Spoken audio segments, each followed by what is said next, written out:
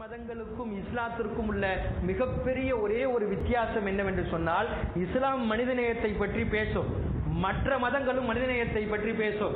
ஒரு சின்ன வித்தியாசம், இஸ்லாம் மதங்களை தாண்டிய மனிதநேயத்தை பற்றி பேசும். மதங்களை தாண்டிய மனிதநேயத்தை பற்றி இஸ்லாம் மட்டும் தான் பேசும். வேற எந்த மதமும் அவ்வளவு பேசுமா தெரியாது. ஒருவர் பள்ளிக்குள்ளே வந்து ஒரு யூதன் சிறுநீர் கழிக்கிறான், அவன் கழித்துக் கொண்டிருக்கும் பொழுது கொந்தளித்து எழுதுகிறார்கள் சஹாபாக்கள், நாயகம் விட்டு விடுங்கள். அவன் நிறுத்தி விட்டான் என்றால் அவனுக்கு உடல் நிலை பாதிக்கப்படும் என்பதனால் அவன் முழுமையாக கழித்த பிறகு அவனை கூட்டி வைத்து நாயகம் நசியத் செய்கிறார்கள், உபதேசம் செய்கிறார்கள், அவனிடத்திலே பொறுமையாக பேசுகிறார்கள். பின்னால் வந்த விளைவு என்ன தெரியுமா? அவருக்கு பின்னால் அவர் போய் 100 பேரை இஸ்லாத்திற்குள்ளே கொண்டு வந்து முடிக்கிறார். நாயகம் கற்றுக் கொடுத்த மனிதநேயம்.